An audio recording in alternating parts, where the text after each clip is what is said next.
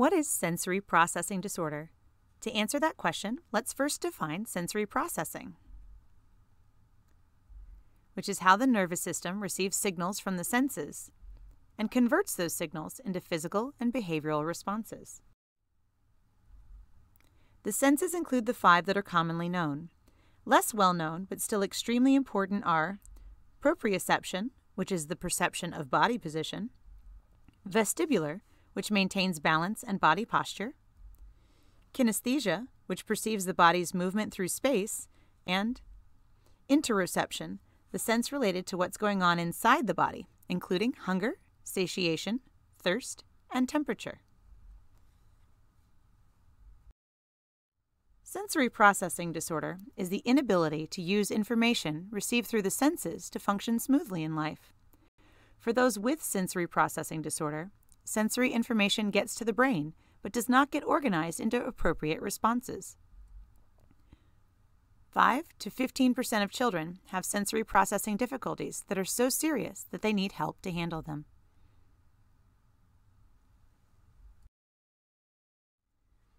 There are 3 types of sensory processing disorders, each with its own features.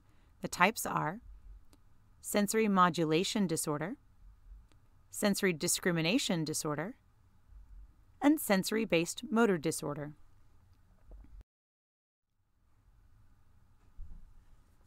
Let's go deeper into each of these 3 types, starting with sensory modulation disorder, which actually takes 3 forms. Over-responsive individuals experience sensory information that is so intense that it overwhelms them. Noises may be too loud, tastes or smells too intense, textures or temperatures too uncomfortable. They may respond to this overstimulation by avoiding sensations or by complaining and becoming irritable. In contrast, under-responsive individuals are so loosely connected to sensory experience that they may seem unaware of touch, movement, smells, or sounds. Lastly, sensory seekers seem to crave input. They may chew on things, welcome loud noises, including their own voices, and really soak in physical sensations like hugs. They may be drawn to intense sights, such as fast-moving objects or bright light. Now let's take a look at the second type of sensory processing disorder. Sensory discrimination disorder has many symptoms, such as poor body awareness, including not being aware when touched, difficulty processing pain and temperature, both inside and outside the body, being confused by the sensations of falling and turning, problematic physical coordination or being klutzy, having a hard time moving smoothly, struggling with visual tasks like confusing differences in pictures, faces, words, and objects, and trouble distinguishing sounds, smells, and tastes. Finally, let's go to the third type of sensory processing disorder. With postural disorder, muscle tone may be either tense or loose and floppy. Balance can be an issue, as can using both sides of the body for activities like catching and climbing. Postural disorder can lead to not having a dominant hand, and crossing the midline or using the opposite line of the body can be challenging. Dyspraxia means trouble with movement, including when planning is involved. Symptoms include poor coordination and clumsiness, difficulty with tasks like drawing, writing, buttoning, using eating utensils, and tying shoelaces, trouble with visual tracking, and problems chewing or swallowing. Again, these are the 3 types of sensory processing disorders. An important consideration is that sensory processing disorders tend to run with other problems that range from difficulty self-regulating to emotional issues. Those with sensory processing disorders may have other diagnoses, including ADHD, autism, and anxiety. How are sensory processing disorders treated? Numerous types of therapies can help, including occupational therapy and physical therapy. A number of approaches can be used, including adjusting the child's sensory diet or what types of sensory inputs the child gets on a regular basis. How can schools help with sensory processing disorders?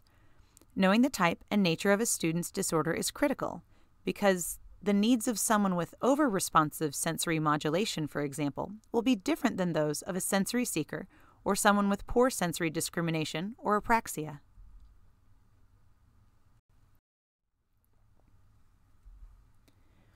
Educators should be aware of the sensory demands being placed on students, including lighting and odors. Give kids heads up when sensory overload is coming at them, such as chaotic and loud transitions between classes.